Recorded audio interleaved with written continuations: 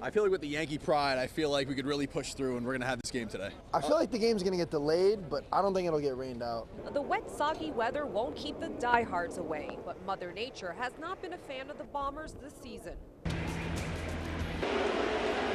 Scenes like this have been the norm this spring at Yankee Stadium. Game 1 of the Subway Series last Monday scrapped. The Yanks had 2 games rained out last month against the Baltimore Orioles. And wet weather also rained out a game against the hated Boston Red Sox. We're prepared to sit down in the rain, walk around, do all the things that we need to do today. Today,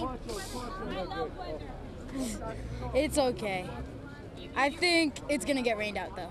It's up to the league to postpone a game before the start. Once it gets underway, the decision is up to the umpires and teams involved to make the call. But the indecision and or often late decision to cancel a game is frustrating to fans who've already made the trip to the Bronx. Tonight's game was scheduled for a 7:05 start. At 6:17 p.m., the team tweeted the game will not start on time.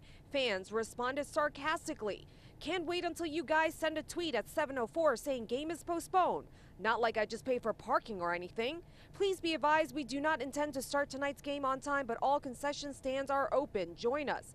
Yes, rain delays not all bad for baseball, since fans often waited out at food, drink, or souvenir stands, which of course is good for stadium business. Well, we're going to sit and we're just going to wait until we check it out, until everything's done. The rules have at least one politician calling foul. Last month, Brooklyn Council member Justin Brandon firing off a letter to the MLB commissioner, urging him to implement a new policy requiring games be called once rain delays stretch more than an hour behind the scheduled first pitch.